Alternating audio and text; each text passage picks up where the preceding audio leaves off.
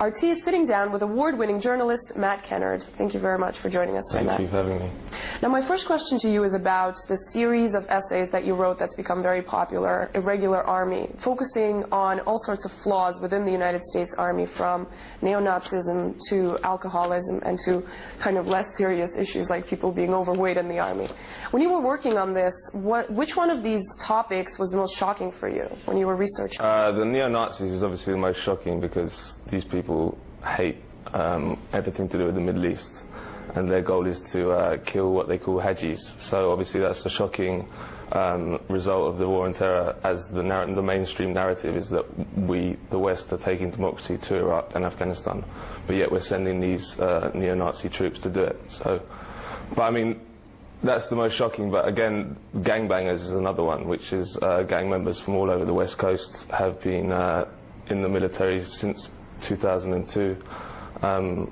They are not committing atrocities in the same way that the neo-Nazis are, but again, the military is trying to take them out now. Now, this whole issue of neo-Nazism in the Army, how did it come about? How did you come across this? And when did you realize it's actually a much bigger issue than people might think? Well, I knew when I went to graduate school that there was a problem with the US military in that they couldn't get enough recruits. And they were explicit about allowing felons in and people with low IQs. They changed the regulations so they could get more people into the US military. Whereas with Nazism, obviously, it's not going to play as well in society, so they kept that low. So I decided to investigate via FOIA requests, via interviewing neo-Nazi soldiers that had returned from Iraq and Afghanistan. And what I uncovered, basically, after 6 months of investigation, was that this was a military-wide phenomenon that had been allowed to happen under the Bush administration, under the cover of the press. No one was actually covering it. They were covering other sections of the military, but not this specific phenomenon. So I spent the next year looking into it and eventually published it. And even after publication, the US military made no comment on it. So they have done nothing about it. Do you have some numbers as to sort of how many people do see themselves as neo-Nazis? Well, it's difficult because the US military don't keep specific data on neo-Nazis. They couple them together with gang members, so it's impossible to say. Although there have been FBI reports that they said they uncovered 203 neo-Nazi veterans, but in terms of hard numbers, there's nothing really. What about social networking sites? They really sometimes tend to give away the numbers of people who are neo-Nazis, who are racist in the military, because they come out and publicly say it on, websites like Facebook, for example. Yeah, well, there's quite a funny website called newsaxon.org, which is Facebook for neo-Nazis. So I did quite a lot of research on that. But again, with social networking sites, people can say what they want. It doesn't have to be true, so it's quite hard to build a case for this phenomenon on people showing off on a neo-Nazi website, because you have no proof that what they're saying is correct.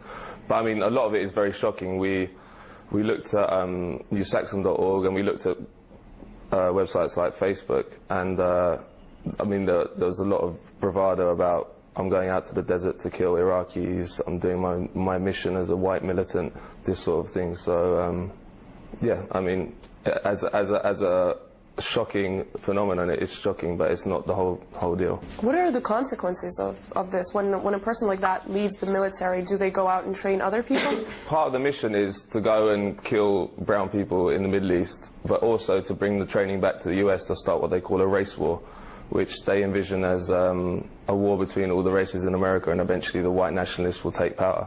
I mean, it's a crazy idea, but these people really believe it, and there's enough of them to make it a very worrying phenomenon. I mean, and coupled together with the fact that gang members are bringing back a lot of expertise in military training to the United States. Certain people within the gangs and certain neo-Nazis said to me that they hope that the US will erupt in a bloody revolution. Have you wondered whether or not the US officials might be somehow interested in this, in terms of if they have someone that aggressive inside the military, they don't have to worry about, more emotional sides like post-traumatic stress disorder or something like that? Well, I think neo-Nazis can still get post-traumatic stress disorder, but having talked to the neo-Nazi troops, or some of the neo-Nazi troops that went to Iraq, they did say that their superiors were who were aware of their opinions, often sent them on missions which were seen as the more dangerous ones because they were what they called hardcore. So there is a there's a military interest in having hardcore troops, or troops that have a sort of warlike mentality. But I actually don't think the US military, this is a conscious thing that they've done. This is basically something they've had to do because they can't get enough troops. So it's not an ideological preference for neo-Nazis, it's more to do with the fact they can't get enough troops, so they have quietly got rid of the regulations. Now, you said that the US military started hiring people when they kicked off the war on terror and didn't really check their backgrounds. What about now? I mean, is this still the situation, or was this something that was going on only during the Bush era? The Bush era is where it all kicked off because obviously they were missing their targets by huge amounts and the occupation forces were huge. The occupation in Iraq is now winding down, plus the fact that the financial crisis has put a lot of people out of work, so it's made the military more. But what do you expect? Hey, come on, this is a warlike country. We come from that Northern European, basically the Northern European genes, the blue eyes, those blue eyes. Boy, everybody in the world learned real quick, didn't they? When those blue eyes sail out of the north, you better nail everything down, motherfucker. Nail it down, strap it down, or they'll grab it. If they can't take it home, they'll burn it. If they can't burn it, they'll fuck it. That's what happened to us.